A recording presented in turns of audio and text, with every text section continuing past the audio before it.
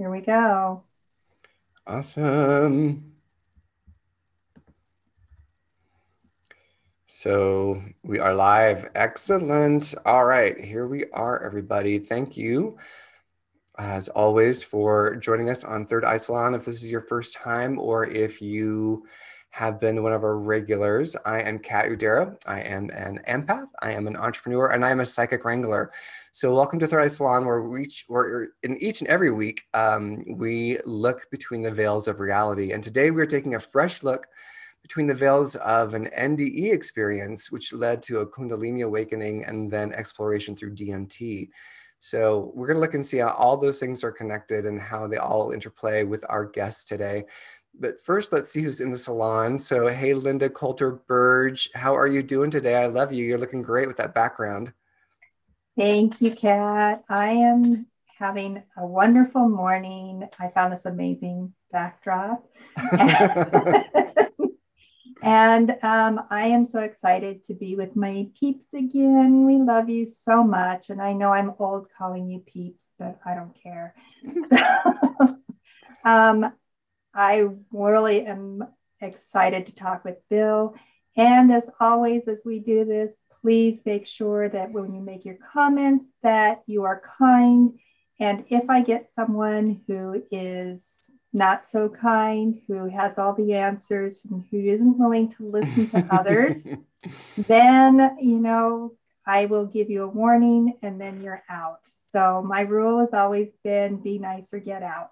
And I hold strong to that. So the people that don't know me, I am a psychic, a conscious coach, and a business coach. And so I love this show. It is my highlight of every day when I come in and I watch the old episodes. So anyway, I will turn this over. Oh, before I do that, I want to make sure you guys like, share, and subscribe. Hit that bell so that you're notified when we have our show, because sometimes we do start a little late, and sometimes we have special shows that aren't on our normal time. So make sure you do that. And with that, I am going to turn it over to beautiful Jillian Leonard. Hi, everyone. I'm Jillian. I'm a Kundalini, ET, OBE, and Spirit experiencer. We invite you to be sure to check out the links in the description box below. Thank you to everyone who donates to Third Eye Salon. And we would love to have you in the Facebook group and as well as liking the events page. Like to say welcome to our guest, Bill Letson. Thank you. Thank you. Glad to be here. Thank you, Bill. Thank you, ladies. Yeah, it's great to have Bill here. I saw Bill on another podcast show and I fell in love and I had to have him on the show. So I'm so glad it worked out. I'm going to read into Bill's bio here and then we are going to get into Bill's NDE experience and then we're just going to build from there. It's so good. All right. William J. Letson is a retired fire captain and forester of 35 years. In 1994, his engine company responded to and treated a severely ill patient in the Santa Barbara area. Within a few days, he was hospitalized with a similar illness and was admitted to intensive care, where he spent the night extremely dehydrated with failing vital signs. During that night, he underwent a profound near-death experience, where he separated from his physical body, traveled through a star-filled realm, and interacted with some very strange otherworldly beings. Bill spent the next 15 years quietly trying to make sense of this incredibly blissful sensations of dying, the very unusual and loving beings he met with, and the persistence of self-consciousness without a material body. Meaning, what's it mean to be alive without a body, and how do you reconcile that once you come back into your body?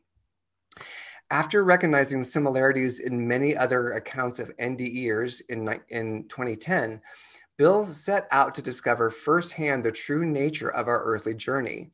He tells the tale of a powerful but wise and kind shamans, alien abductions, ghosts, magical chi, mysterious jungle villages, unlimited cosmic energies, Kundalini, and a very unlikely awakening. Built around the little-known teachings and discoveries of Nikola Tesla, Edgar Cayce, and Wilhelm Reich, Dr. Jill Bolt Taylor, Osho, Robert Monroe, Dr. Mary Neal, and many more, Bill's Straight Talk story will introduce any would-be seeker to a mystical world that has been mostly hidden and nearly erased from our cultural mainstream. Bill lives in Atascadero, California, with Leah, his wife of 40 years, along with their ranch cats, running dogs, joyful egg-laying hens. He likes to split his time between California and Costa Rica, and he can be reached at BLETSON56, bletson56 @gmail.com, and that's also down in our box below. So if you are excited to hear about Bill's journey to the other side and back, give us a thumbs up. And one of the things when I talked with you earlier, Bill, was we never talked about alien abductions and mysterious jungle villages and all this. You just got a book in you, and if any of that comes up, Jillian, make sure he talks about the alien abductions. I know that's going to be your area, but Bill, go ahead and crack the egg open and let us know about your experience first of your NDE and get us into those details so we can start exploring this with you. Okay, and you guys feel free to interrupt and ask questions along the way, because we do. Okay, so it was 1994. I was a fireman in my 30s, and I was working in Santa Barbara. And we went to a call. There was a big flu epidemic going on in Santa Barbara, Goleta area. And we went to this call. The woman was really sick. A couple of us got exposed, and we got it within a couple of days. We were really ill with the flu. And I got really dehydrated. You know how where you're throwing up and it's going both ways. And I got dehydrated quickly to where it kind of startled me.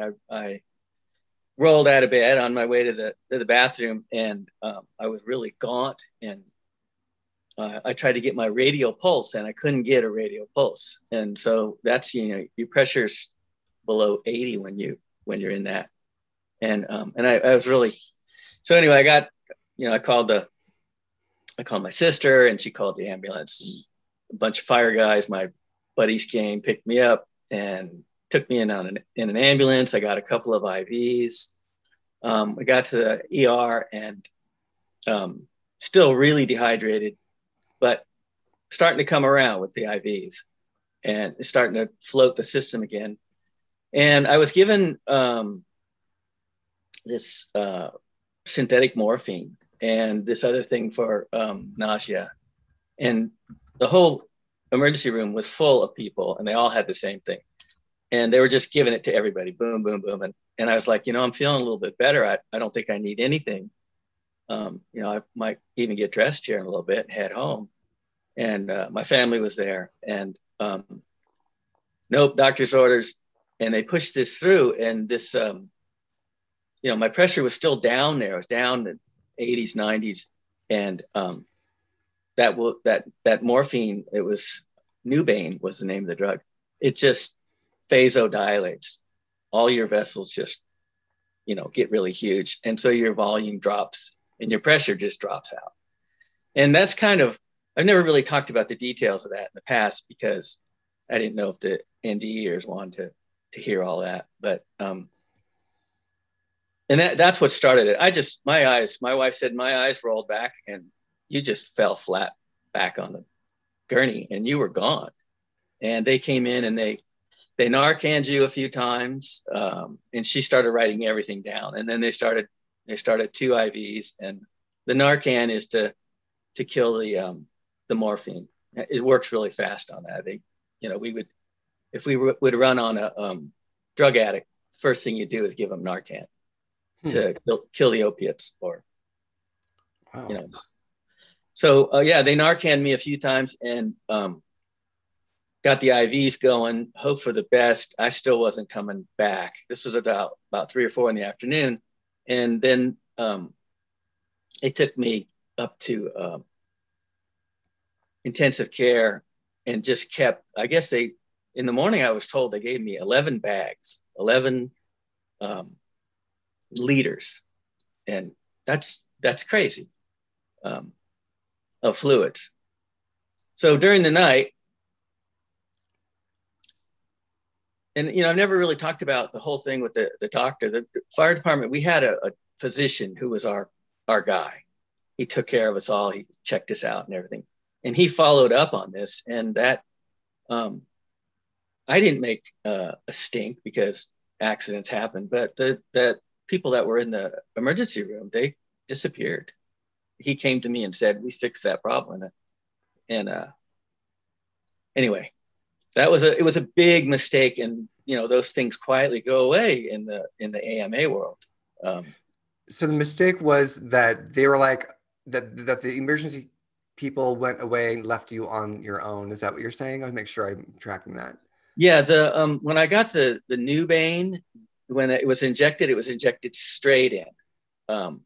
And normally you count these things down. If you ever watch nurses, they push things and they check their watch, and they push a little bit more, and they take about 2 minutes.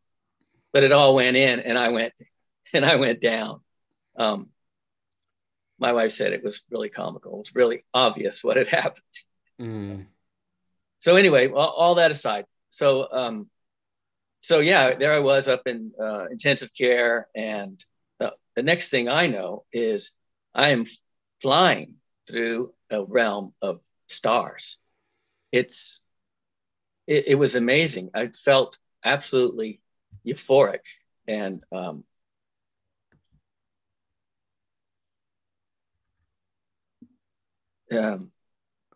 there were these stars all around me, and all I could do for 20 years is call them stars. But they were these balls, these colored balls, and they were just loving me. They were just welcoming and loving. And I felt like I'd been let out of a hot, dark closet, and I felt like someone was pouring honey all over my brain, and it just wouldn't stop. It was just a standard peak euphoria existence. And that's where we come from. I mean, I don't know if that helps anybody, but that is where we come from. And, you know, we're just down here muddling in this, in this issues that we have. And we don't have any problems. So anyway, that's where I was. And I was flying along, and I was like, how in the world did I forget who I really was?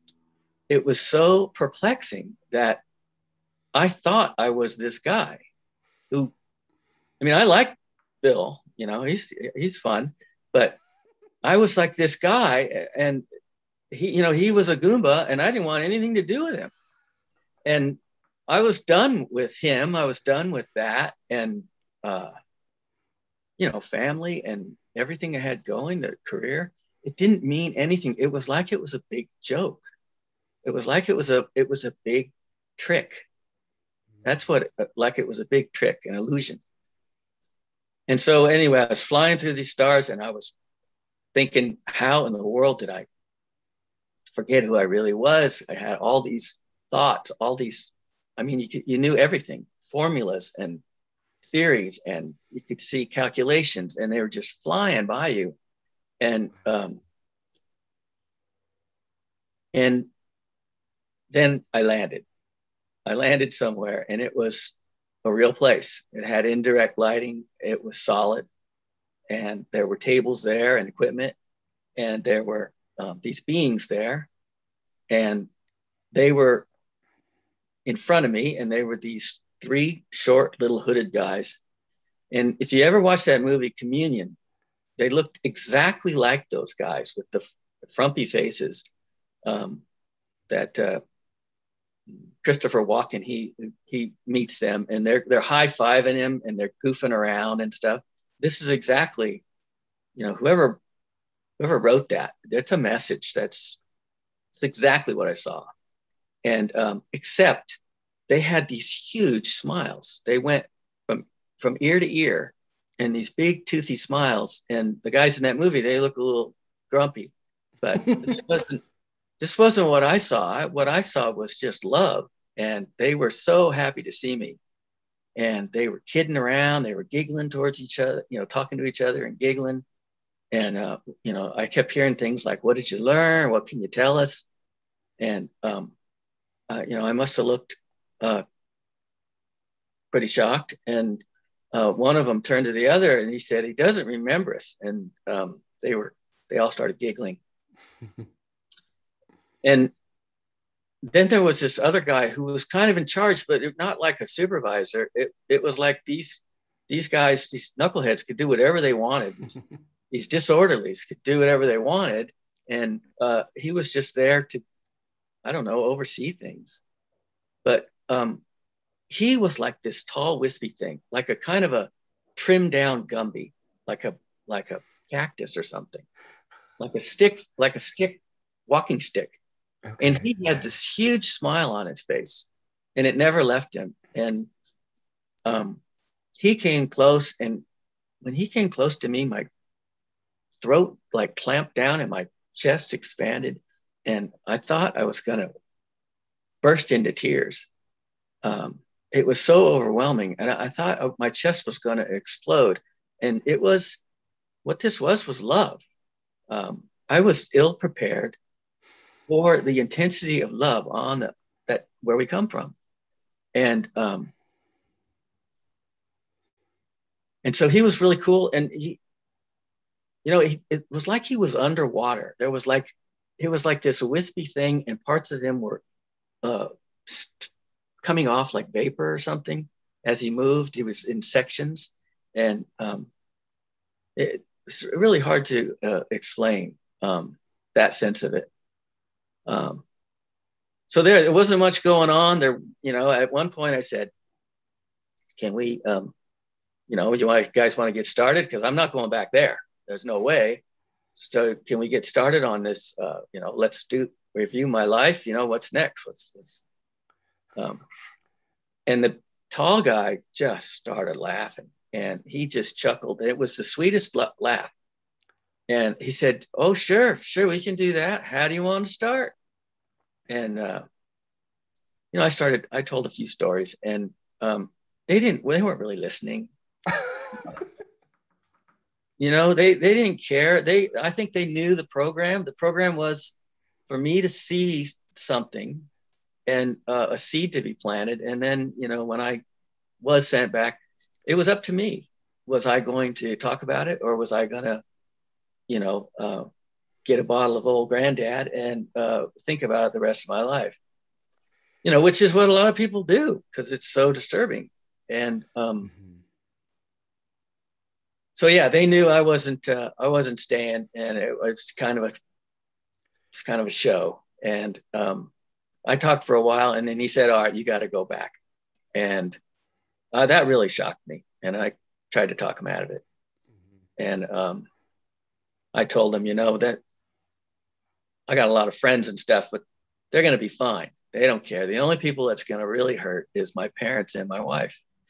And I told them, you know, they're strong people. They'll get over it. And you know, I can stay. There's nothing there that I need to go back to. You know, I'm pushing 40 at the time, and, you know, like an old dude. And he chuckled some more. And as he came forward, I was being, you know, energetically, whatever, pushed back. And then there was this, then I started back, and I knew it was over because he just kind of dematerialized. Yeah. If you, like you know, what's her name? Roberta Grimes. She talks about that it's all frequencies. We're all on different frequencies. Right. And we change frequencies, and we change, you know, we change where we are. And it was just like that. It's sort of, he was tuned out. I was going to another channel. Yep. And there's in this movie, and I'll do a lot of this movie stuff because I think our movies and our media is talking to us if we're ready to see it. If we're ready to I like that you're shaking your head, Jillian. The Kundalini thing does that to you. It's like, yeah, it's like they're talking to us. Somebody is guiding us, and they're sweet. And but most of us, we're not here to know it. We're here to really raise hell until we stop raising hell, and then start seeing these things. And that's what I think's going on. I hope that doesn't upset anybody, but No, I think that's awesome. I wanted to ask you, like when you were there with the hooded beings, and I don't have a visual of what they looked like. So I don't know if you could kind of describe, like, were their faces really like wrinkly or scrunched up, or like what was the texture of their faces and what was the color of their I know these are like the small details, but I'm just curious. yeah, they were dark, and like I said, that thing in the communion with Christopher Walken, and he's interacting with those guys. Those are exactly the thing, except they had bright eyes and huge toothy smiles. But the size, the type of hood, the type of, kind of dumpy body, basically. I think we see these things in, human beings have seen these things. We got all these names for them: trolls, leprechauns, and elves. I think that's what our real history is. And for you, and I know that we have like this limitation of language, but do you see these beings as being extraterrestrials and that you are an extraterrestrial soul, or is it kind of beyond that where it doesn't really fit into that genre? I think it's multidimensional. And the whole thing with frequencies. I think that's what we're really talking about here. We're on this Earth stage, and we have all these wars and all these incredible drama and all these things that happen to us. But I think it's just another dimension. It's a really thick, solid, dense dimension, and it really makes us believe it's real. Yeah, the density of it is so impactful. And so because when you were saying, I know Jillian's got a question here in a minute, as I want to let Jillian hop in. But you were saying, one of the things you were saying was, like you went away and you were like, oh, I thought it was Bill Letson. Isn't that hysterical? I thought I was this guy. And if from that vantage point of being meta Bill, like you're beyond Bill, like, like that is the character you're playing in your Earth role, in this Earth drama on this Earth stage, how would you define the being that is meta Bill, that is beyond Bill, that is like the actor that's playing Bill? He was part of those orbs, those colored balls. That was a welcoming. I just paraded right through all of these colored balls, orbs. And it was just this welcoming. It was just this, you're loved so much. You're one of us, So yeah, I'm part of that incredible sense of everything is awesome. That's kind of, you're kind of like this infinite being is kind of what I'm hearing you say, is that you're part of that. It's hard to put words to it since it's so beyond the physical. We all are. Yeah. Every living thing is, down to plants and even down, if you listen to Bentoff, all the way down to some minerals. These are living souls incarnate into this place. And we're at the high end. We have this ability to reason. We have this ability to choose between the left brain animal and the right brain divine being. And that's why this is such a unique, round for us, is this human round. Awesome. Jillian, do you want to go ahead and hop in? Is this now a good time for you to hop in? Yeah. So a couple things. You said I'd heard during your NDE that you were thinking back about being Bill Letson. Could you fully remember what your life was like, or was the memory of your life as Bill fragmented, or was it more that you could pick up on the essence of who you were at that time while in the NDE state? No, it was all there, every detail. Okay. and I didn't give a hoot about any of it. Fair. That's these kids write to me and they want to commit suicide and stuff. And I tell them to chill out. This is just a joke. You're fine. Yeah. And that's how. Does Max have a question? The whole time. Yeah, I understand that. Like after I had my own Kundalini awakening and I started that whole process, I view life as just a game. You know what I mean? I've had, any hurdle that comes at me, I know what it's like afterwards. I haven't had an NDE, but I have a very good understanding of what the process is, through books I've read, through meditation experiences, through, having contact with ET spirit. It's just a big game. Like there's no anything, not to downplay anybody's struggles. However, and I feel like it goes back to, you have a choice in how you want to absorb your experiences. Like you have a choice. Wait a second.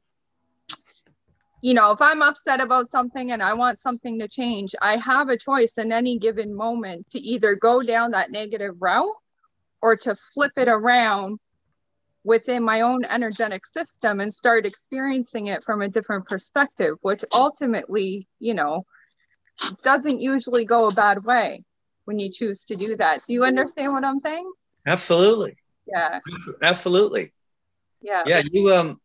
You were telling me about your Kundalini awakening, and you're at the high end of experiences with that, with that whole rumbling tail.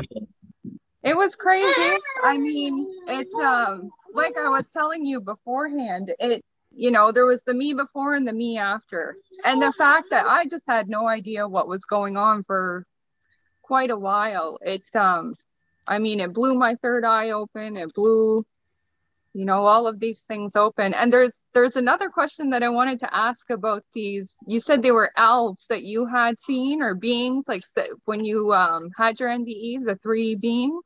Right. You said they were elves in nature, like they seemed like elves. Yeah.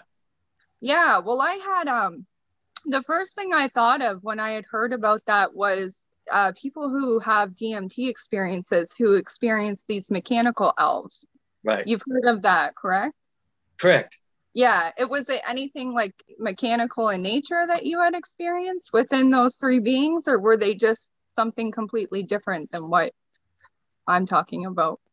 No, they had an organic sense to them, like they were beings of that dimension, wherever that was. But the thing with the mechanical elves, I see those things, when I start to like drift off. They're really colorful, and they're really jeweled and stuff, and they're turning and moving in front of you. And so I know what Terence McKenna was talking about, because he wrote about them extensively, and that's exactly what they look like. They're very intricate things. That's amazing. I know what you mean, because when I meditate and when I go to sleep, I do get imagery as well of different beings. And I haven't experienced like the mechanical elves, but I have experienced mechanical looking beings, like almost human, but a very mechanical look to them. And that was 2017 that I started to see them, and they freaked me out a little bit, because it was when I had first started, everything had opened up. I still didn't know what was going on. And they did put me in a bit of fear, but I think it was more so myself, like my own stories that I was telling myself about what I was experiencing, rather than any kind of, negative projection on their end. Right. Yeah. Right. Yeah. It's all, fear. As soon as we introduce fear into our emotional pattern, which is everything we are, really, it's an energetic expression of who we are. And when we put fear in, all the love just shuts down. Yeah. And you become very contracted. Yeah. No, it's true.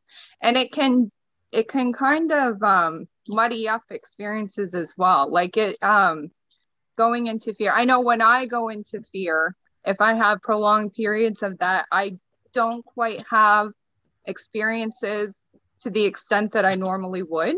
Right. And it's, I have processes to get me out of those states, but it can become very confusing, to not quite understand how much fear can have an impact on your own system and your own experiences that come from, internally your own energy. Yeah. I was watching that movie Contact last week or something. And in the beginning of the movie, as it's rolling in, you hear that FDR quote where he's saying, the only thing to fear is fear itself. It's in the background.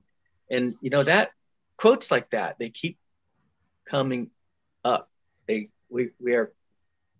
We're given hints. And that is a true statement. The only thing to fear is fear itself, because that shuts you down and it creates whatever you want to focus on. It'll take you there. Yeah. No, absolutely. Well, thanks. I'll pass it on to somebody else, but I love hearing about this stuff. Oh.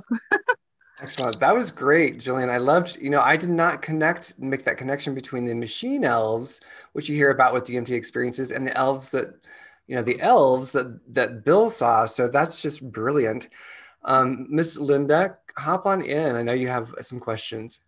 I do. So I can really relate to that overwhelming love that you felt. Like when I try to describe it, I just say there aren't enough words for love to describe what I felt. It was all encompassing. I didn't see anything. It was just a void that I was in, but that love was just indescribable. And it was like home. Like I knew that if I just went further, I would be home. And coming back was like a chore. Like it was a decision I made. I could go forward, I could go back.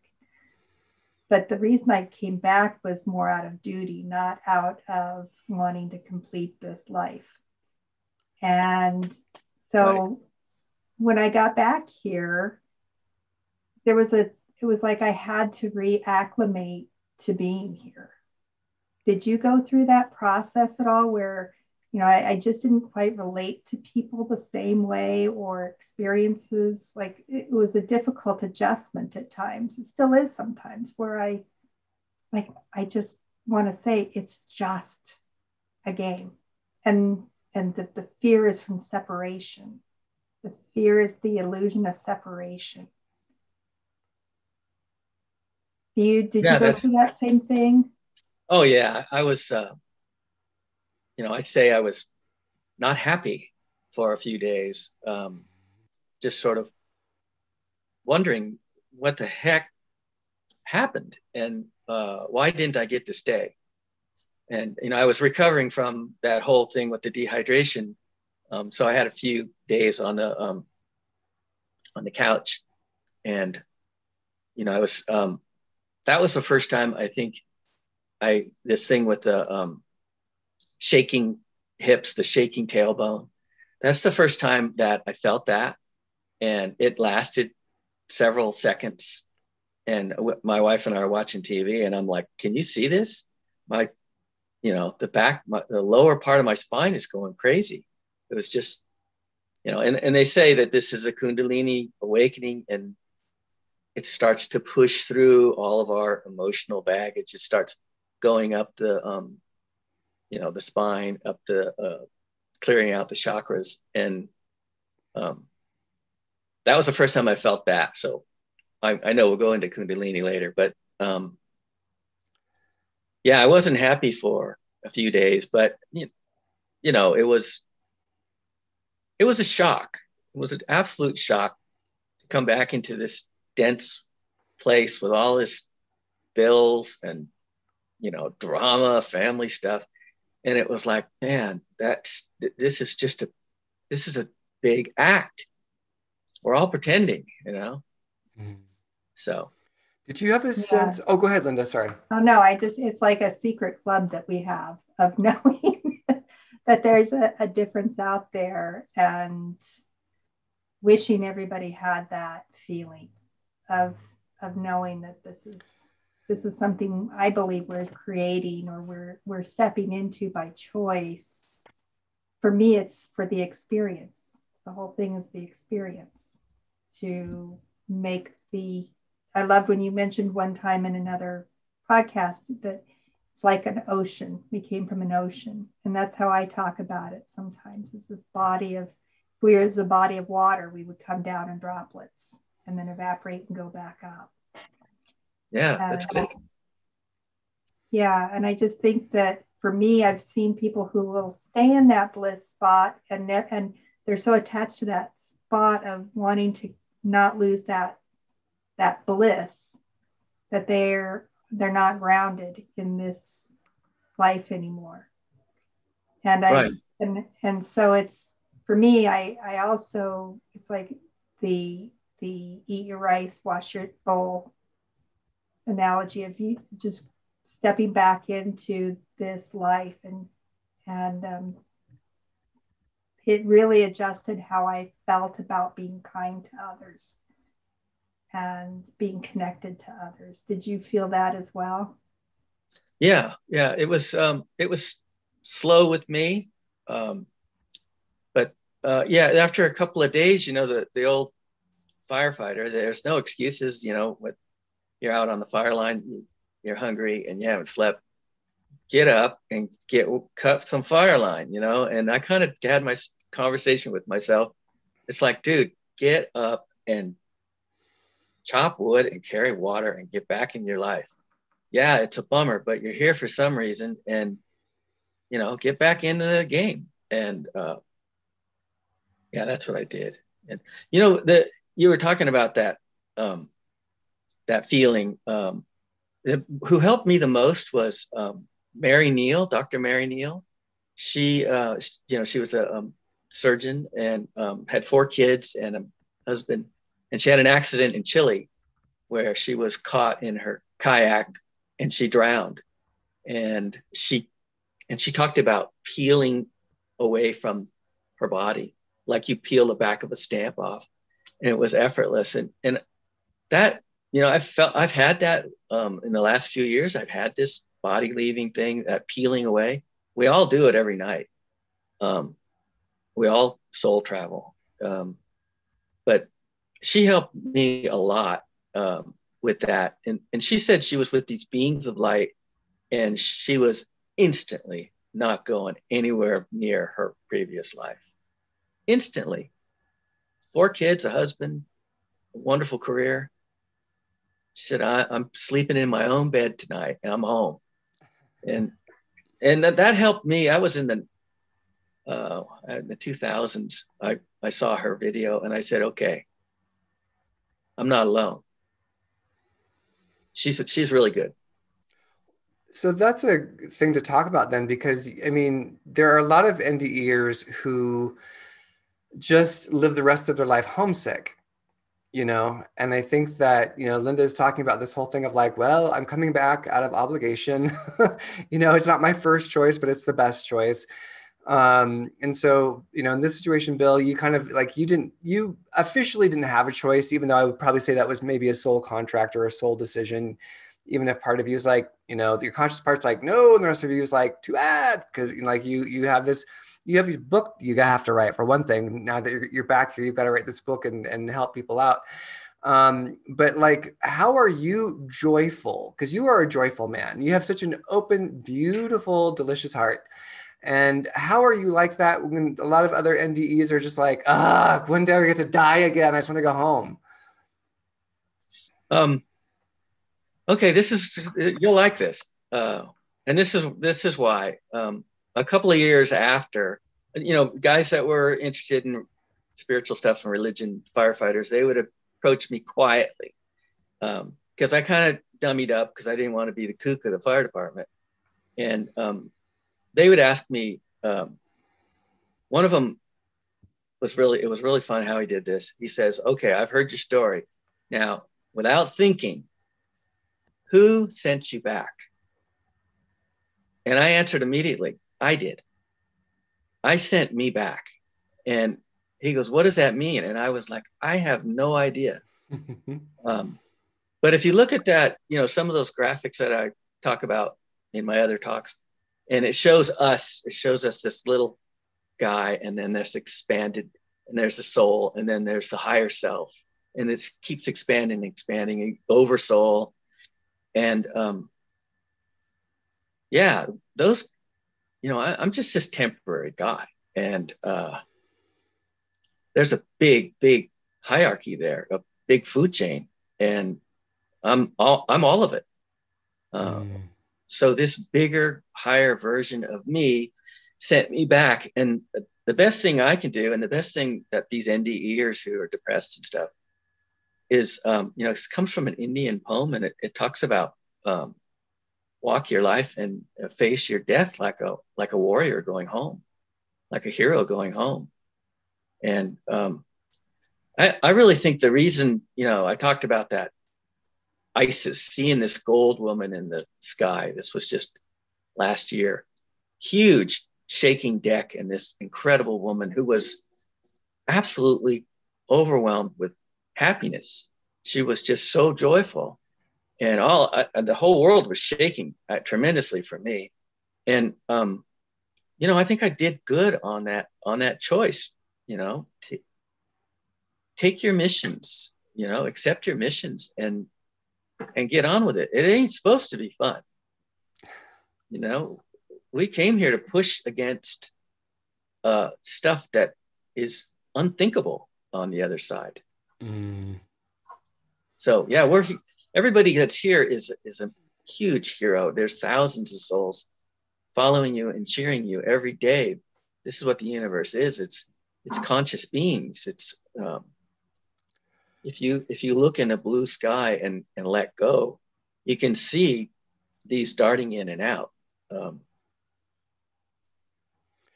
Well, and I wanted to speak to that because it's like you kind of dropped a little tidbit there, but didn't tell us the story. So before we talk about your experience with Isis, I mean, I feel like I kind of want to, if there was a roadmap to give people to come through the pain of separation that they experience in the physical and help them to reconnect to the oneness while still in the physical, I feel like that's the trick, you know. And I feel like we can have fun. Like we have every opportunity to have fun here, even while we're pushing against, you know, or I say disabling the dark forces that are in control.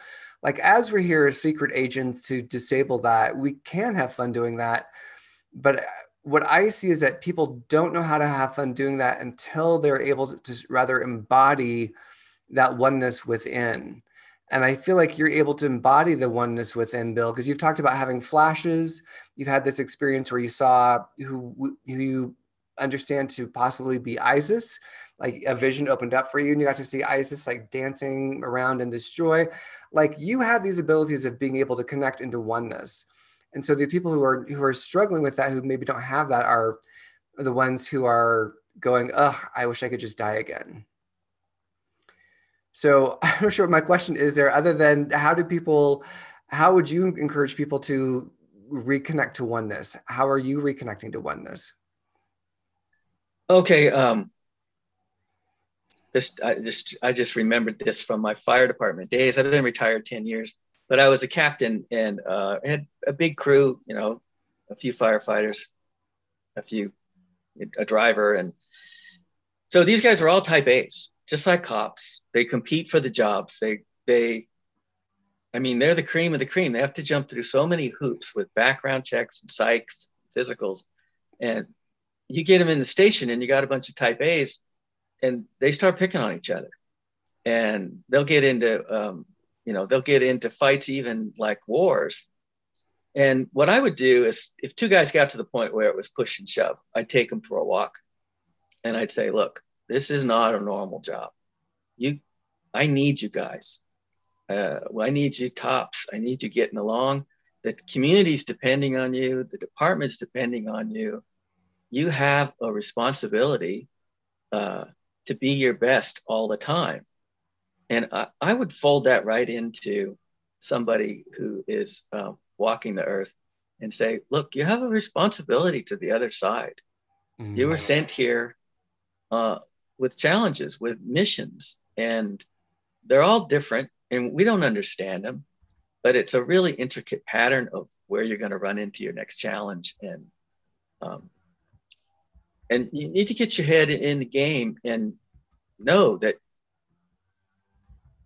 Yeah, I end up in these situations where I'm sitting just at the verge of sleep. I'll be sitting and looking at a huge panel of people, and they're all looking at me. They're all either smiling or they're neutral, but it's like a review. And I'm there to, in some form, I'm there answering for something or something at some other level. So this isn't fake. It's not pie in the sky. It's absolutely real. We are followed by all kinds of guides and helpers and angels, and they expect the best from you. So give them their best. That's what I'd say. Give them your best. That's nice. I mean, it's putting the responsibility back into our laps, which is always where in truth it lies. So it's about, I guess everyone has to find their own journey, their own path into oneness. And I feel like once you're in that, you have that establishment. Oh, your animals are visiting us. Behind you there, your fur tribe there. I feel like that is that's one of our challenges, is to be able to anchor that oneness into our direct experience. So that way we can come out of we can realize it's a play and not be responding to this as a victim. So tell us about now, because you talked about it. So now you have to tell us about your experience of seeing Isis, because people are not going to know what you're talking about when you just mentioned it briefly. Okay. It was last year. I was going to go do the Santa Barbara IONS or the conference, the IONS conference, International Association Near Death Studies. They've been kind of my landing place. They helped amazingly, getting me started talking and stuff like that.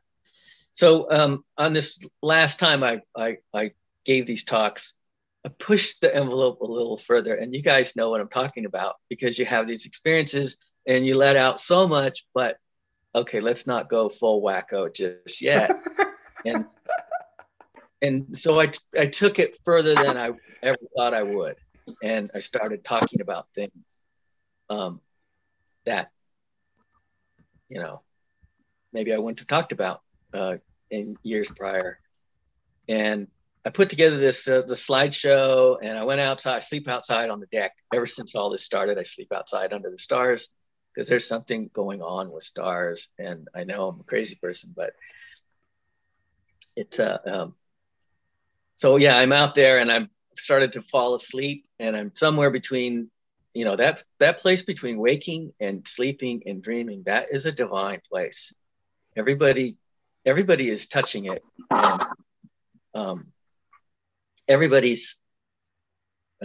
everybody has access to it. And somebody told me that. They said, linger there and you'll really pick up on things.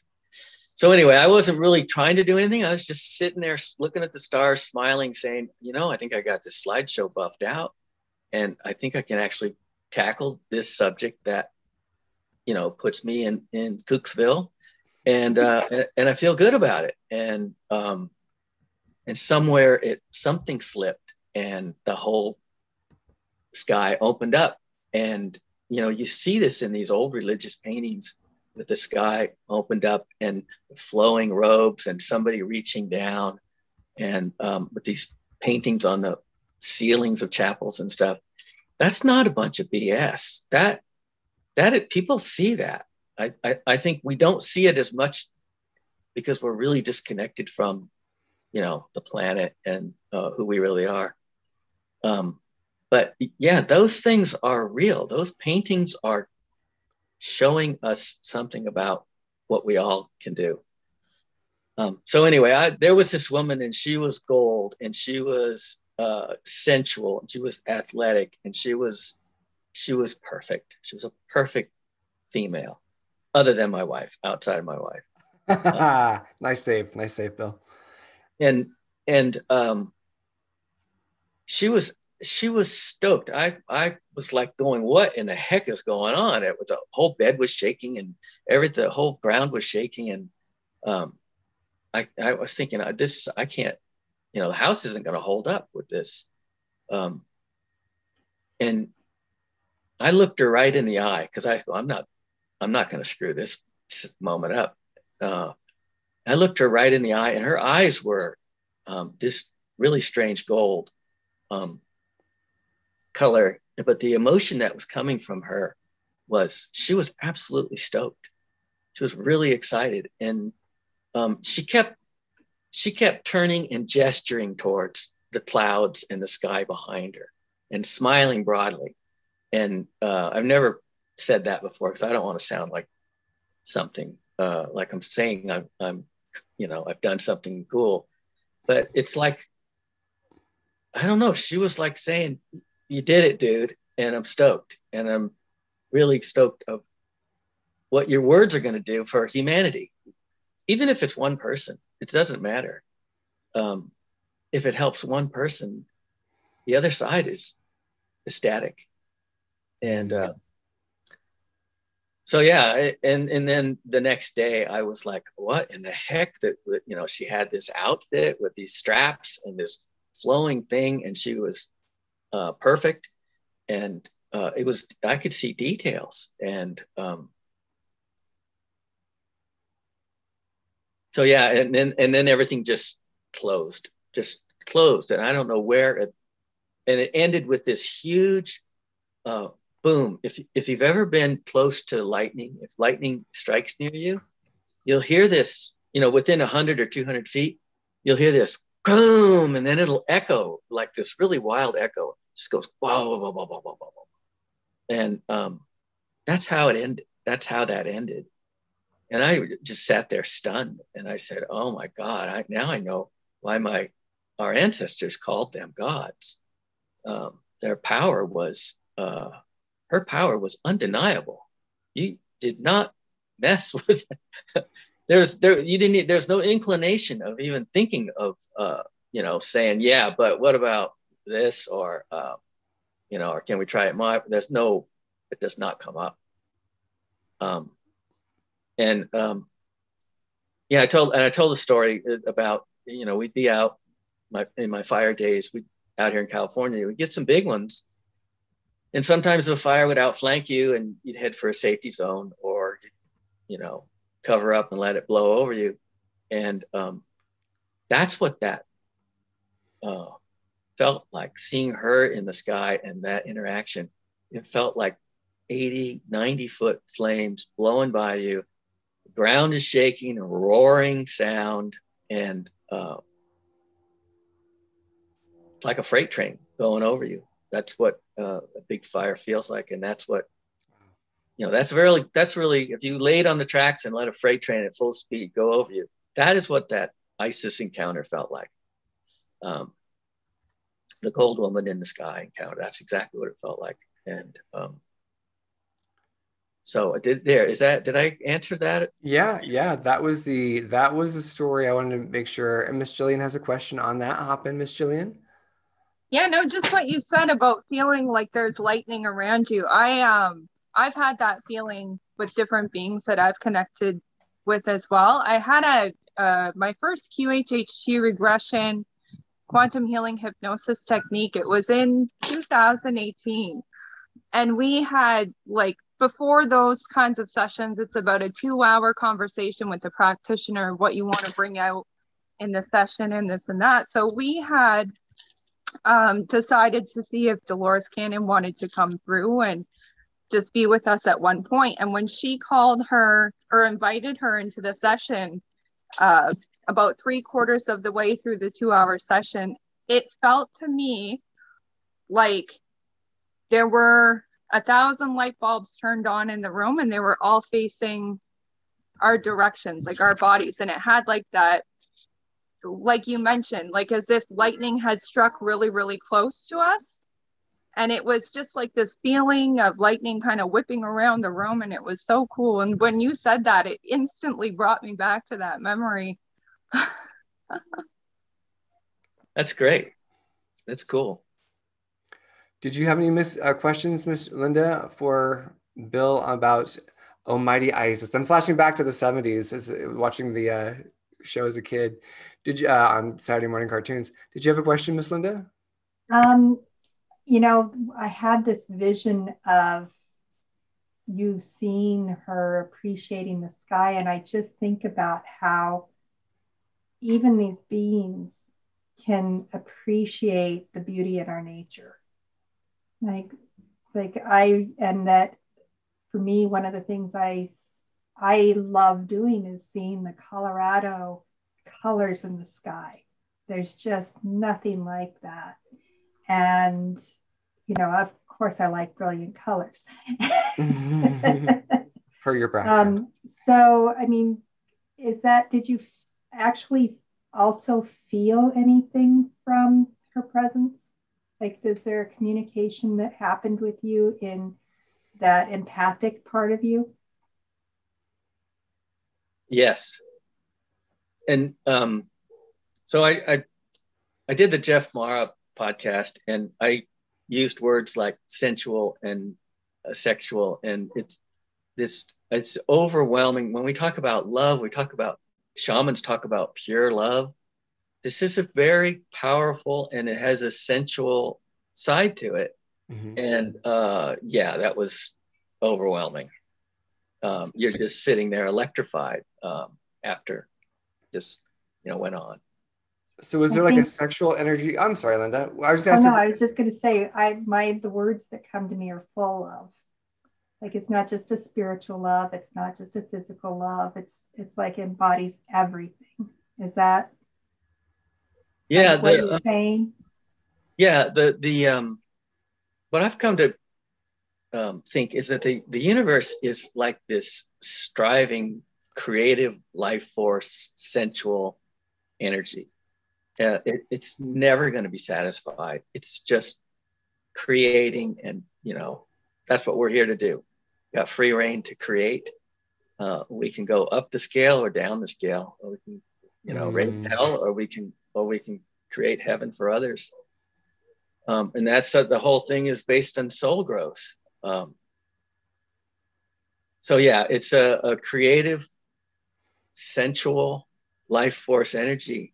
And my wife and I, we watch. She goes, the things you talk about, they're in these sci-fi movies and these Harry Potters and these Star Trek series, and we watched this movie. It was called Life Force, and it's a teenage boy's dream. This beautiful brunette walking around without a stitch of clothes on, and wants to make out with everybody she runs into. And the name of the movie was Life Force. And it has this sensual side. And it wasn't a porno movie or anything. It was like a 90s sci-fi movie. And check it out. It's called Life Force. And the sensual side of the universe is right there for us to, if you're ready to, to pick up on that, it's right there. Yeah, what I'm getting for you is that there's no division between the sensual, spiritual, and sexual. Like the sexual is spiritual, the spiritual is sexual. There's not like, and humans have this delineation of this is sex, this is spirituality, and the universe is like, nope, it's one. That's what I'm getting from what you're saying. Yeah, there's this guy who wrote this book. It's called The Real History of the World, and it was a bestseller. And he talks about things, and he says pretty much in every chapter, it's a big book, every chapter, the story is that we are upside down, inside out, backwards, and through the looking glass with our approach to ourselves and our place in this world. And that whole sensual, sexual thing, this is why you're seeing Madonna on a Super Bowl halftime show. She's that's an old, pagan ritual that they're showing that works. It's the connection. That the movie Eyes Wide Shut, that thing is all about our eyes are wide shut to that our sensual creative side is actually our spiritual side. Whoa. This is why you got to write a book, Bill. This is why, like, your guides, we're talking last night, I was talking to Bill, and two different people, two different channelers were like, and the book now? What about the book? So the more I talk to you, the more it becomes obvious that you've got so much to teach that if you just start to do it, just start to write it out, it's all going to pour out. I wanted to talk to you also. So what your before we talk about Kundalini, which we definitely want to talk about, because you wrote a book on Kundalini. You did write a book on Kundalini, didn't you, Bill? Yeah, it's called Full Contact Kundalini, and it started with the NDE and then the DMT. That was sort of a jump start, and then and then the Kundalini became obvious after a while, and obvious to everyone around me. They told me, you need to go focus on this. This is happening to you. It's for real. So I want to talk to you. Oh, I'm sorry, I'm like ADD right now. How do people get a hold of this book, for one thing? Because I'm multitasking. I'm trying to find it online and I don't see it. So it's not on Amazon. Do people have to contact you directly to get a hold of this book?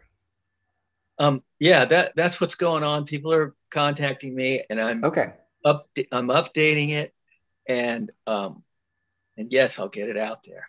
Okay, all right. So that's a book that's not quite out then. All right, I thought you already had it published. So what about the ET abductions that you mentioned in your bio? What do you have to say about that? Because this is something that I did not hear on your talk with Jeff Mara, and we didn't talk about it last night. So what is going on with that? What's your experience with that? Yeah, I started going down to Costa Rica right after I retired, 2011 or so. And my dad passed away in 2013, and we're all going to lose people. This is what we do. But it's actually what happens if you're have someone in your life that you love unconditionally love. You never fight with them. You never give up on them. They're always there. When that person crosses over, they drag your energy with them, and things start opening up tremendously. So, I'd get over the sadness thing. My mom passed away a few weeks ago, and I would just jump right past the sadness thing and into the wonder thing, because you have an amazing opportunity to experience things. So, yeah, my father passed away, and then I was down in Costa Rica within a few, 6 or 8 months. And I had these things my whole life where I'd be in a car, I'd be in a dream, and I'd be in a car with some friends or something. And all of a sudden the car would go off the side of a cliff, and I would go out of the car and go up. Or I'd be jumping a bicycle off of something, and the bicycle, would go way up in the air, and I would keep going. And up. It was always the same. And it was mainly on surfing. I'd be surfing with my friends, and this swell would come from underneath. This energy would boil up, and my board couldn't float. This was the thing that was really strong. My board couldn't float anymore, and I had to peel away from my board and go up.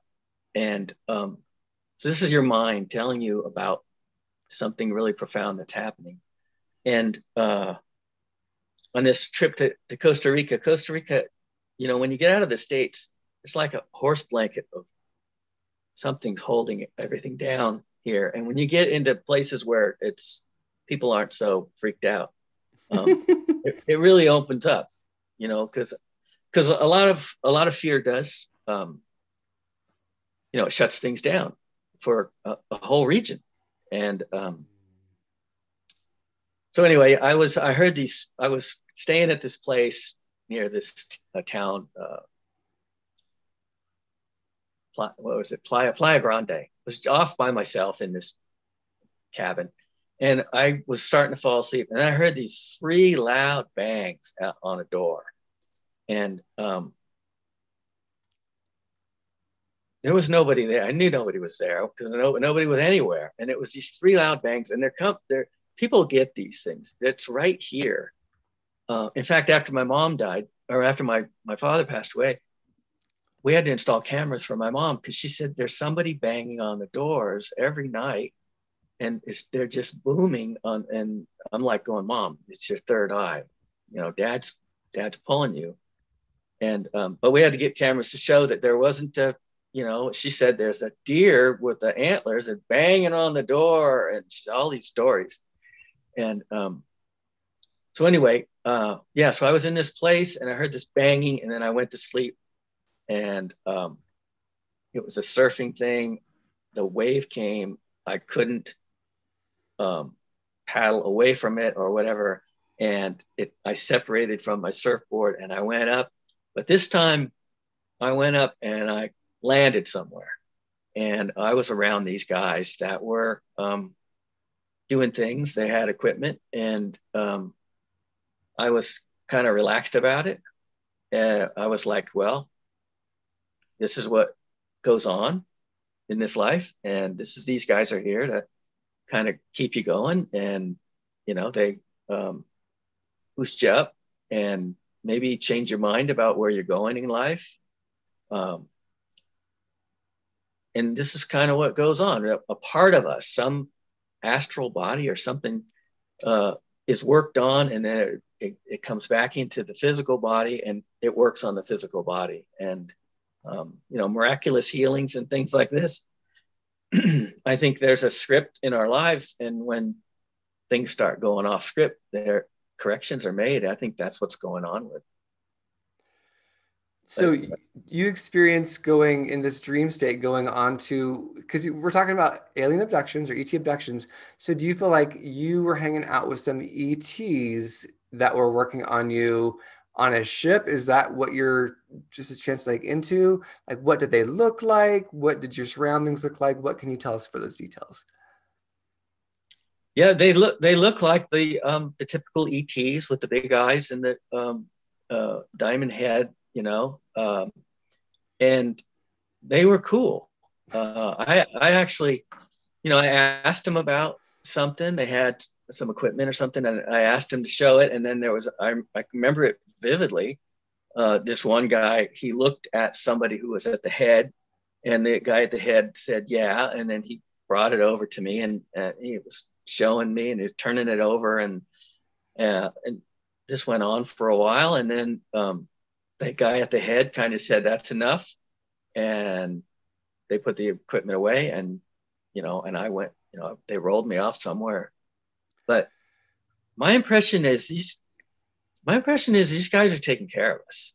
But I don't want to, I don't want a bunch of ET UFO people coming after me. Too late now. Well, it's because it's like, this is all, it's saying that it's all one. It's all like this continuum, right? That's right. So were you watching them work on your body? Like, or was your body on a table and you were watching them work on it? Or like, what were you experiencing as they were working with equipment? What was that about? I've seen a lot of times being in this room, and there's a lot of wild things walking around in this room. Think about sci-fi movies and even cartoons. The beings that they're in these movies, these non-physical beings. But we're kind of the anomaly. We're kind of we really are. We're kind of these little toys that the universe is playing with. And so yeah, you see a lot. You see giant snakes, moving underneath your gurney, and you see, stuff that should scare the crap out of you, but it never does. I'm just like, oh, cool. look at the size of him, and that kind of thing. So yeah, this happens a lot. Sometimes I'm held down and I'm giving like this jolt of divine electricity, not our electricity that, not the electricity that we use for a toaster. Right. It's divine electricity from the sun that they charge you up, and you absolutely feel this huge lift, this invigoration. And yeah, they're looking out for us.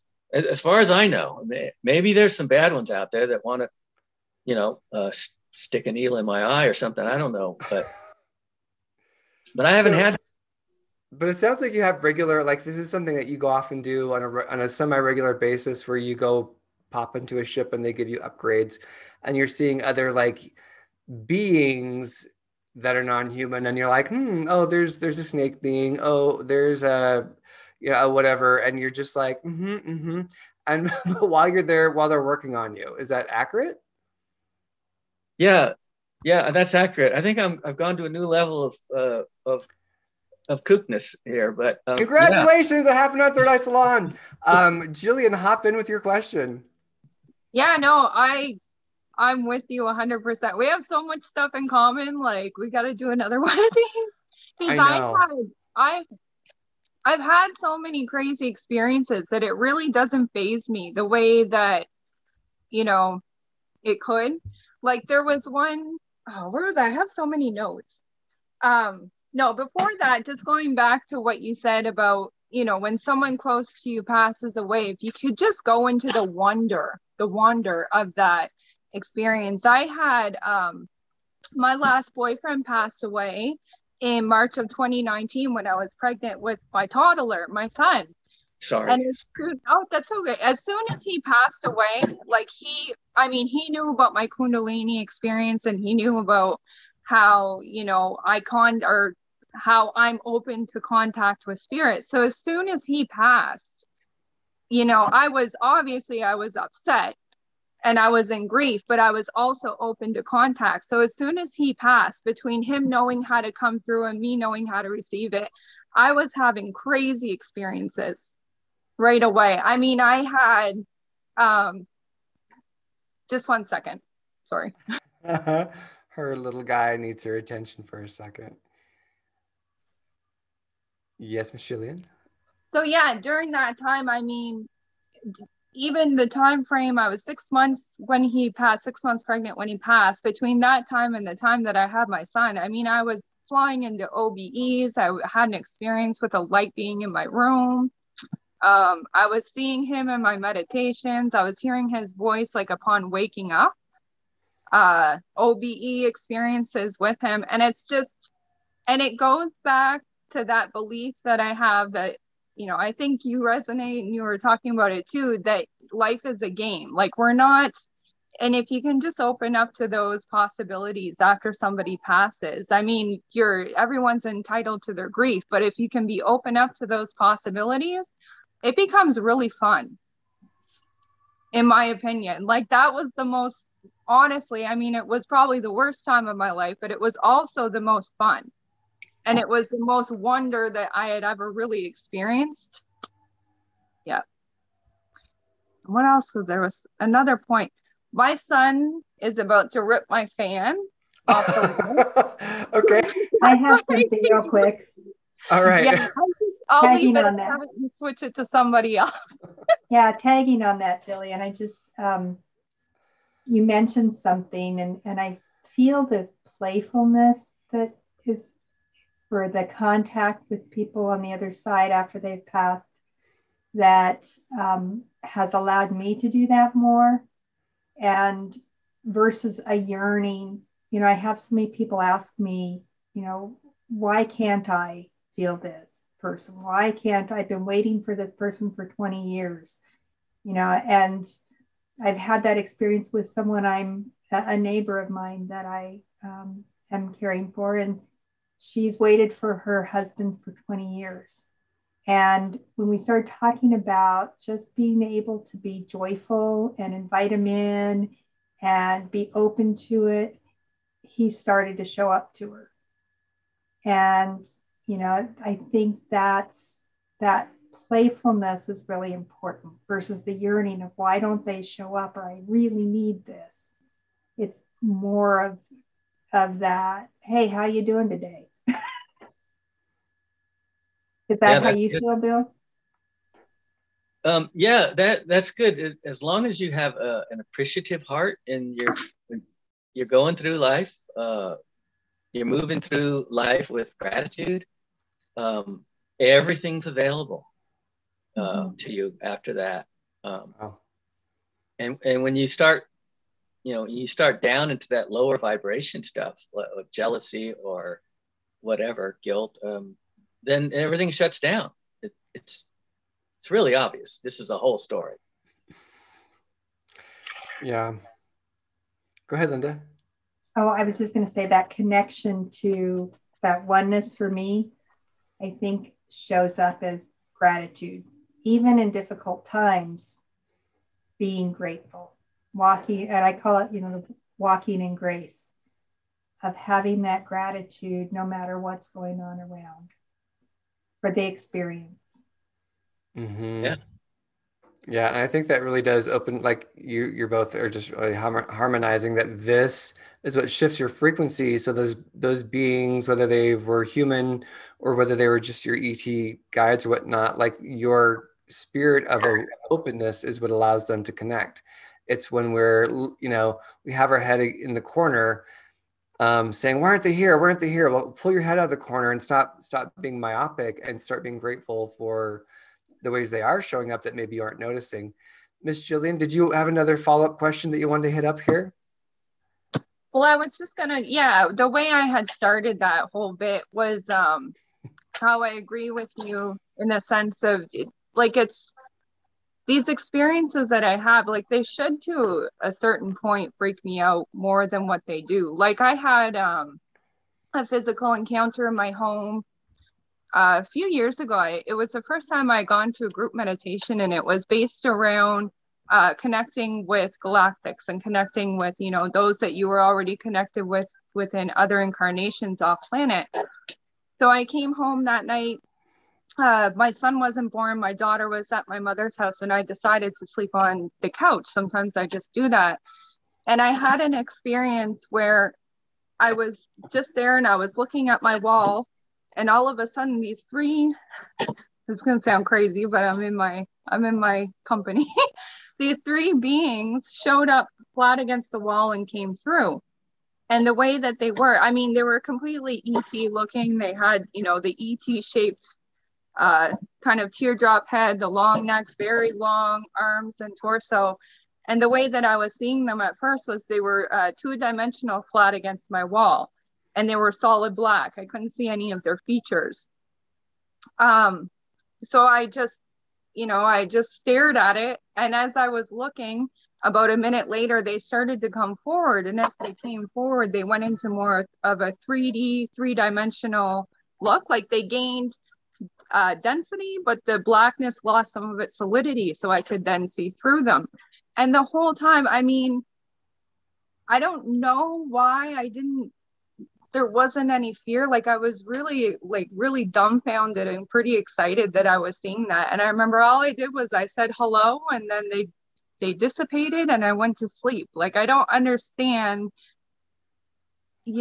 how sometimes it's just these big experiences, like they don't get to certain people the way that they would to others. And do you find that with yourself? Like when you have these big experiences, typically there's a time that I have to process them and I have to sit down and kind of think about it and let it all process through. But there's not that fear of the unknown, I guess. Maybe it has something to do just with experience with it. But what did you have to say about that? What I have to say is I think it all comes down to frequency. It all comes down to if you're having the higher frequencies. If you're having the higher frequencies, then you're open to that those higher dimensions. Right. Yeah. Right. So whenever I drive at night, the roadway is purple, like freshly painted purple, and along the sides is like purple and this really rich blue and pinks. It's all the time, and lately, this Kundalini thing, it's a progression. It's your nervous system opening up to where you can perceive more. Oh yeah. And now when I drive now, and if I'm driving along and I go into some shadows of trees or something like that, it's all purple underneath the trees. It's it makes you see, like, but I don't quite see the purple. There was one point where I was kind of seeing different colors, and I was seeing auras and stuff more than what I'm seeing now, but I understand what you mean. Where the Kundalini, like, it works so heavily within your energetic system, and it does so much clearing that you're able to perceive these things that you aren't, or you, in my case, I wasn't able to perceive before. Not that you can't perceive them without having a Kundalini experience. I mean, there's ways to clean out your own system and to be able to have those experiences. But I think what you're saying, and correct me if I'm wrong, is that you found with the Kundalini experience that it opened your system up enough to be able to perceive these purples and these blues and these different colors. Yeah, that's true. And, that extends, when I look into blue sky, it's like I'm in a snow globe, and somebody shook it up. And there's like webs and vibrating strings. And you see sparkles when you do that? Like when you're looking at the sky, does it sometimes look like it's filled with sparkles? Yeah, me too. Me too. Wow. It's all energy. And if I sit and let go, it used to take 20, 30, 40 minutes to really let go, but now it happens in 5 minutes. Yep. Wow. Then it all becomes, a blue sky becomes like a swirling purple and green sky, like the aurora borealis, which is, that the aurora is just I think is a physical manifestation of what the energy around us all the time. It's like, Bill, I know you like to talk about movies, and as we're talking, all I can think of is The Wizard of Oz, because I was thinking, when I've had those experiences, I felt like I was going from analog to HD, and it was like, oh no, it's like from black and white to Technicolor. That's what it felt like for me. And what a great analogy for us. That's interesting, because I talk about The Wizard of Oz, that movie, and there's lots of movies, The Matrix and all the space movies and stuff. But the Wizard of Oz, that's, like I say, there's a caretakers of this place that when we stop thinking about ourselves only, and we start thinking in these bigger terms, that you can see their messages. And I'm in my 60s, but I grew up, The Wizard of Oz was played once a year, and everybody gathered around the TV and watched that. And the essence of that, the entire essence of that show is that, you got the Scarecrow needed a brain, and the Tin Man needed a heart, and the lion needed courage. And, the message I get, very clear to me, that if we ignore the left brain, the brain of the beast, the mind of the beast that we're taking a ride in, and we focus on the divine mind, if we use our brain to live our lives by the compassion of the heart, and when things start to open, if we face them without fear, with courage, we get to go home. And that's that whole dang story. Wow. I never thought of So Bill, let's make sure we get into the talk about Kundalini and DMT, because we've only got about 30 minutes left of the show.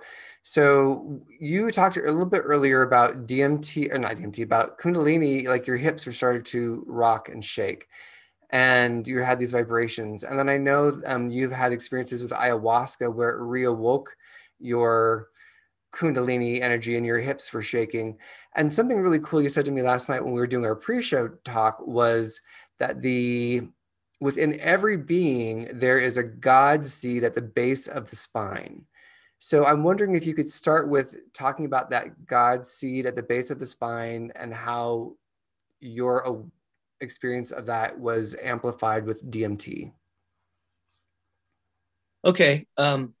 Yeah, that whole thing with the Kundalini is that every human being has a seed, a source seed, a drop of pure light on the base of our spine.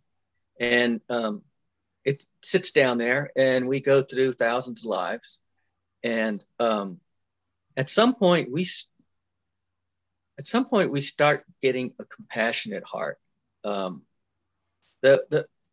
And the progression is right there in the movie Groundhog Day, where Bill Murray is this kind of media guy, and he's kind of a a-hole, and and you know, each day the premise is, and each day he wakes up, and each day is a new life. That's the premise, and each day you can do whatever you want with that life. And what he does as you watch the movie is, he learns how to steal money and how to hustle everybody, and he gets tired of it, and then he wants to go home. He's starting to remember who he really is, and he starts the whole suicide thing. So the people who are depressed and they write to me about suicide, I tell them, man, you are ready to pop. You're right there. Hang in there. So yeah, and then he kills himself all these different ways, and it's all very comical and entertaining. And then there's this scene in the diner where he's talking to everybody. He's woke up, and he says, I've come to the conclusion that I'm a god. I'm not the God, I don't think, but I'm an eternal being, and it's so obvious that this is such a great message. And he starts living his life every day. He's doing something for little old ladies, or he's saving a kid falling out of a tree, or he's it's one thing after another. He fills up his day with kind, compassionate things, and Bill doesn't matter anymore. He doesn't care about him. He disappears. This is the whole thing about the self.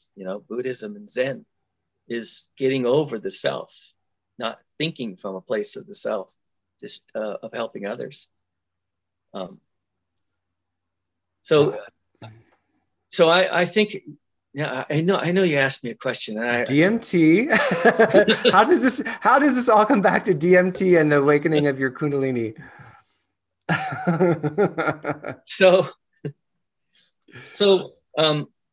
Yeah, this is the awakening of the Kundalini. We have thousands of lives, and our vibration is, you can tell through this movie, he slowly becomes somebody you want to hang out with.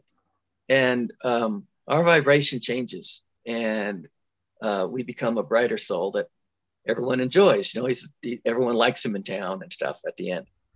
And it all comes down to our vibration, our frequency. We start to resonate with those higher frequencies, and we start to vibrate out of this place. This place is very heavy, dark frequencies that don't exist where we come from. So bring us into the ayahuasca experience, though. I want you to go into the ayahuasca experience so we can understand what that was about for you and how that impacted your connection with your Kundalini. What were you doing when you took ayahuasca? Where were you at? What was going on? Okay, I was this was, you know, like we talked about. It was a handful of times, and a couple times I really went for it. And I really didn't know what I was doing. The first time I drank it, it was this huge, thick, black cup of stuff from these amazing shamans. Not like the movies you see where it's this nice, you know, tea and you get a little glass. You get this when they're going to go to when you're going to do a healing ceremony. They're going to rock your world. They're going to rock you out of your world. And you know, these guys are tigers. They like tiger shamans. And this is in Costa Rica. Were you in Costa Rica when this happened? Yeah, I was in Costa Rica, and this was with the Colombian shaman Taita Juanito. He's incredibly legitimate. He's a sweet soul. All the guys that hang with him, Eli and Mitra and Leonardo, these guys are the sweetest guys in the world. They're angels. But they put you into a situation that's, you know, if you're lucky, you go into the pit where you spend hours in this, you know, really rough place. And it breaks through this, the self, back to the self thing. So, yeah, there's so much there. I'm getting off. You're trying to get me to talk about drinking ayahuasca and Kundalini. Yep. The thing that I remember most about that is in the morning that I had that tailbone shaking thing. It was really super strong, and I had this energy, this pouring energy that was pouring up through me. You know, you're up all night, so you sleep the next day. But the next morning, I usually would go for a run through Costa Rica, through the town of Guiones. And it was about 6-7 mile run. And I ran that, but it felt like I didn't even, so I got back, I ran it again. And then I ran it a third time. And I saw some friends, and they said, "We saw you leave here at 8 o'clock this morning. You're still running?" And I'm like, "Yeah, I'm not getting tired." So the ayahuasca, it kicks something in, a healing ceremony, to where you start purging this emotional baggage that we carry. This, it's lifetimes and lifetimes. You know, all of us have a situation where, let's say you're somewhere and all of a sudden you feel something, like you have a knife in your hand. You're like, "Oh, I don't like having a knife in my hand." We've got something in our past, and it left a mark. And what ayahuasca does is it goes through, and, you know, when you purge all those energies, those emotional baggage, that energy pours out of you. I mean, I actually saw it. It was a blue-black substance, and it moved across the floor. And it wasn't from this world. The shaman saw it. He told one of his guys to sweep the area, you know, this pavilion we were on. He'd sweep the area because it left the bucket and was moving, and he swept it out into the jungle. And you know, these talking about things like this is, you know, we're into the ridiculous. And we love it. So did you find the blue, because you said the blue and black substance was out of this world, did it feel like that was some sort of a lower density of life form or consciousness or something that had attached itself to you, and the ayahuasca caused it to leave your system when you purged? Or was it something that you had created that had took on its own energy? That was something from some past trauma. We all have them. Okay. Something where you are emotionally destroyed this life or 1,000 lives before. Who knows? But it's hanging out on the soul, and you're carrying it. You know, that's why it's so easy to forgive people, because, you know, they get a drink in them or something, and that energy comes roaring to the forefront. And it's like, you know, that wasn't my friend, and I'm not going to worry about it, you know?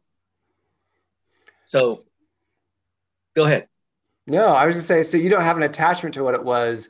You just know it was some sort of residual energy that it was time for it to get out of there so you could go on and do the next thing. Yeah. In my opinion, the whole thing with ayahuasca is that you're going to, we cruise around here, left brain, right brain. The left brain is the mind of the beast, and it runs around in this earth and gimme, for me, this whole story. And the right brain is connected to who we really are. It's this oneness, this divine love. And but that left brain is 100% of the time is in charge of your thoughts. And ayahuasca is going to flop that, right? It's going to flip that brain. It's going to take the you that you're used to, tie them up, throw them in the trunk and gag them. And the divine you is going to drive for a few hours. And that guy in the trunk, he can put up a stink. And that's when you suffer for 3-4 hours, where you're just rolling around, moaning and drooling. And, and another thing is, what ayahuasca does, it's going to take you into those realms where the soul and the higher self and, the oversoul and all this stuff, you're going to go into those realms and meet them. And that energy, it stays here. That heavy, dark energy, it stays here on earth, and there's no room for it if you're going to successfully go through a healing ceremony. And your body, it feels like when you drink it for an hour or so, it feels like you're getting punched in the stomach. And I asked somebody about it, and they said, well, yeah, the medicine is grabbing all of the bad energy from your liver and from your lungs, and it's bringing it to your stomach, and then you purge it. And it sounds ridiculous, but that's exactly what happened. No, that makes total sense. I light just turned on when you explained it. Yeah. That makes sense. Yeah, cool. So I wanted to ask you then also, when you were in the journey of ayahuasca, and you got the guy in the trunk, he's successfully in the trunk, and so your spiritual self is in connection. Did you have a reconnection or an experience with the 3 little elf beings that are your family, that are kind of your soul family? No, I didn't see them. I saw this at the this is kind of funny, because I told my wife, after ayahuasca, you have to spend weeks and months processing what happened, because you really have no clue what you just went through. And and I got back here, and a couple of weeks later, we went to dinner, and I just kind of walked around the car we were going into, and I go, it was like there were 2 of me. There were 2 of me, and they were trying to be in charge. And there was a third me that was watching the whole thing. And so this whole thing with self and soul and higher self, your perspective is bouncing between these. And, that's why it's such a wild night. And so at one point, I'm going to go to a new level here. Yay! But at one point, I saw this being, and it looked like a bunch of squiggly lines, like a big ball of string or wires or something. And it was just this really energetic thing. And there was a lot faces coming out of it and stuff like that. But what I felt from him when I was at my worst was nothing but love, compassion, and love, and a sense of you have to walk this path. And I'm sorry that you're going through this, and it's so hard on you, and you're doing a good job, but it has to be. And that kind of calmed me down. I was like, I am looking at things that are way beyond my ability to even put words to it or understand it. But with the Kundalini and what's happening lately, if I sit still, because my wife's like, she's like, how long does it take before you start seeing the colors moving on the walls, and then these faces show up, and these highly energetic beings you see them in these movies. They're what was it? One of those movies, there was just this really, a bunch of twisted, like strings, it looks like. It's an energetic being of pure awareness. This is what we are. And it has this, I don't know, this is what I see. And I see it on the walls now. It really quickly, it comes up. And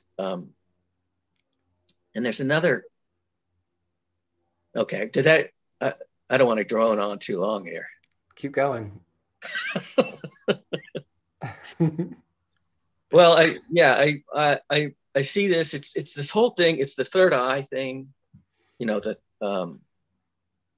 when the Kundalini rises, Jillian was talking about when she everything happened at once for her, and for me it took months and years.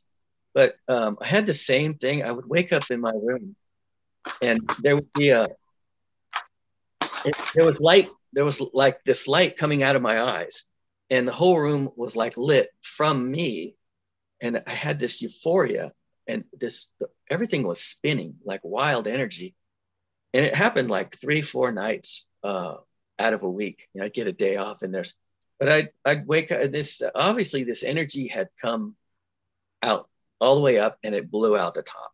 And and after that, the visions really started and stuff.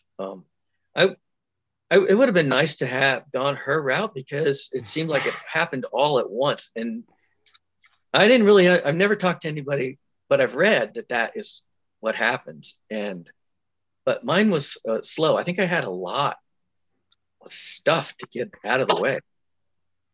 So. Did you have any reflections on that, Jillian? Have you encountered the squiggles that turn into faces or any of that? I've encountered a lot of things, but most of my stuff, like Bill, how you described, you'll see it kind of appear on the wall, things like that, like imagery and faces. Is that correct, what you were saying? Yes. Me, I get the same thing, but it's when I close my eyes. So if I close my eyes and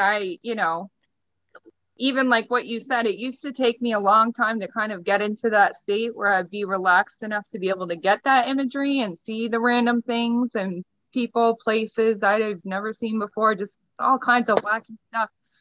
But it's when I close my eyes. So to me, the image comes up, and it's like there's the blackness behind my eyes, and then it's going to sound weird, but it's almost like this screen pops up. And then I see these images just the same as I'm sitting here with my eyeballs open and seeing you guys, but it's completely through my third eye. And the only one difference is that, with my physical eyes, I need glasses and things are often blurry. But when I get the imagery, through the third eye, when I'm doing that relaxation and the meditation, it's completely clear. So that's the only one difference between that experience and physically looking at something with my eyes open, if that makes sense. Yeah. You guys are so cool. Oh, you are too. I told you, I told you guys when I started, I go, oh, this is going to be awesome because it's free therapy. Yeah, it is too. And I mean, you can't, if I went to a psychiatrist and told them, all this stuff, which I won't do, it's not going to be good. The outcome is typically not good. So to be on here and to be able to, even when I asked you if you see sparkle, because you had said that you saw, the colors and stuff in the sky. And when I said, well, do you see sparkles? Because you had mentioned it being almost like a snow globe. And you said, yes, that just little piece is so validating to these kinds of experiences. When you can catch those little pieces, with the Kundalini specifically, and you can catch those little pieces that are the same for other people or very similar. It's very validating, because it can be a rough path of, I mean, I know I experience these things, but at the same time, I'm a human being. So I go through those periods of like, am I nuts? Like, am I crazy? Am I losing my mind? But then it always comes back to, no, these are, if I were crazy, I don't think I'd be having these meditation experiences and these OBEs. Anyways, that was the tangent that I just went off on. But that was what I wanted to say. Well, I think that's great. That's great. That's great. Can I speak to the third eye thing, just to bring this full circle? The Kundalini arises, and then it blows out the top, and then you start getting these vibrations. And it started with just this flashing in the sky, and then it turned into vibrations. And then your third eye is opened. And so we talk about the third eye, and this is the pineal gland, and this is where the DMT is made for us in our bodies. That's a natural thing. And the pineal gland drops a little DMT into your brain every night when you sleep, and this is soul travel. This is how we leave our bodies, and when we die, it splashes the brain with a huge amount, and it rockets you out of your body, and you leave the container behind. And that's what Rick Strassman's work was all about. But he injected, volunteers. He injected volunteers with a huge dose, and they'd go on this 10, 15-minute journey out of their body, which was like a rocket ship trip with beings all around them. And I recommend for any atheists out there to, before you set up a booth in the park and tell 10-year-olds that you're just a slab of meat and you're going to die and you don't exist, smoke some DMT, and your atheism club days are over. Because there's beings around us. So the third eye, and so it's a pineal gland, and it's actually like a little tip of your finger is the size of it, and inside it is rods and cones, just like our regular eyeball. And it's filled with this piezoelectric water, this light infused divine electricity water, and it's hardwired directly into the visual cortex of the brain. So it's true, Jillian, when you're looking at the sky, and it's like, how come I can see blue sky over here, but in front of me there's a screen with a donkey chasing a dragon? And because that is projected, that third eye, it gets its spot in the brain to put out its information. And for sure. Yeah. Wow. It's all through, it's all through the third eye, and it's all projection of, I know what you're saying. I can't put it into my own terms, but I know exactly what you're saying. Yeah, it's not in our head or our thoughts or our imagination. It's a physically wired item, the seat of the soul. That's what the third eye, the pineal gland, is. And it's physically wired into our visual cortex. And when you're looking at things, you're actually energetically looking at other things, other places. Oh, for sure. That was a great breakdown of, I've never had anyone explain it that way. So that made, because then you have an inner screen that turns on, and it's part of your genetic makeup. It's just that we've had it turned off for so long.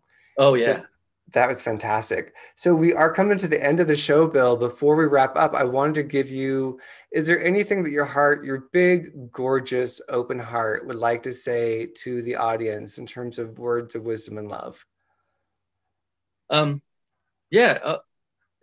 do. You and I talked a little bit about the precession of the equinox, and how there's a great year, a 25,000 year cycle that the earth goes through. And there's been lots of books written about this. And there's a group called Precession, and the Conference on Precession and Ancient Knowledge.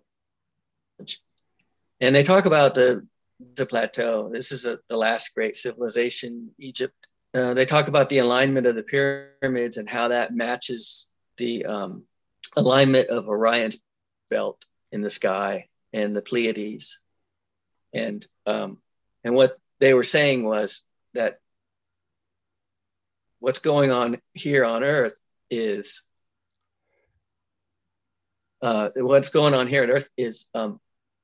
connected to the sky. It's connected to the stars. So yeah, we don't really come from this place. We're down here to have all these wonderful adventures, and these cycles of golden years and iron hard years. We're just coming out of the hard years, and we're starting to climb back into a silver age. And this is all the yugas, the Hindu teaching, and the Mayas, the Mayans. They talk about this, and this is just for you guys. This chunk of time right now, as we move to the silver age, is known as the Age of Heroes, and it's a couple of dozen centuries long. And people like you guys, people like us, we step forward and we talk and we help someone else, and it's all scripted, it's all planned, and we do our part, and you're part of a really important thing that goes on, and everybody else can just relax, because this cycle has gone on forever. This is what these experts are saying when we talk about all these things about the galaxies and all that. This has gone on forever. This is a huge stage, and this is where we learn. At the end of the movie Contact, Jodie Foster meets this.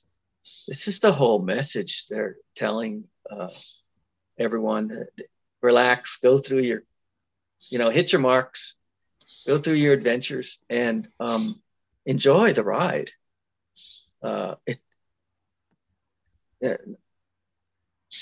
Nothing's coming and nothing's going. We're just coming into this place, and we're learning, we're growing. All right, that was it. Wisdom. That was great. Yeah, and precession at the equinox, I'm just putting that into our little chat because people can look that up and get even more details on that. And just from our conversation your and mine, Bill, that we had last night, like I really so get like that this dimension is a stage that our soul enters onto. Like it's something I've known, but there's just always an expansion and a deeper awareness and a bigger, more lights turn on. And so just talking with you, it's like, it's really clear to me that this is an endless spinning disc of reality that goes through stages, and we keep entering it in at different spots while that disc continues to spin, and that stage continues to spin, and then pull out of it. But that disc is eternal as we are popping in and out of it. That's how I see it now. That's good. You gave that to me, Bill. So before I toss it over to Linda, I want to make sure we just say thank you so much to Bill for being here. You are just so delightful, and we will definitely have you on the show again if you're willing to join us again. Oh yeah. So awesome. Because I feel like there's free therapy on Third Eye Salon here every Saturday. But I feel like there's so much more to even crack open with you, because I think you have so many experiences. So let us know in the comments below if you'd like to see Bill back on, because I know I would love to have him back on, but we'd like to hear from our people as well. And then I wanted to make sure that we let you know next week our guest is going to be Christopher Lovestone, and we're going to talk about the conscious cockadoodle, a word I can't say, the conscious rooster. So in terms of like male sexuality and being able to, the elevation and evolution of male sexuality so that it's conscious and not the toxic masculinity that we might see running rampant on the planet. So we're going to talk about that with Christopher Lovestone next Saturday. So that is going to be fun. And then also, to remind you to go ahead and hit the subscribe button if you haven't already subscribed. Click the notification bell and join us here next Saturday. Miss Linda, I will toss you the mic so you can thank our people and lead us out. I have had such a great discussion on the side with all of our people that have joined us live, and appreciate always that I learn as much from you guys as our guests. So thank you for being a part of this. You're what makes this extra special every single week. Thank you. All right. And then we also want to make sure that people check out our links below to sign up on Facebook, our events, and our Facebook group. Feel free to buy us a virtual coffee. We always love that financial love support as well. And then Miss Linda has control of ending the video. So do you want to just bring us out, Miss Linda? I will reluctantly end it for today. Who wants to end the show? I don't, but here we Not go. me, but I will do it. We will see you next week. I love you guys, and we will have Bill back. Thank you.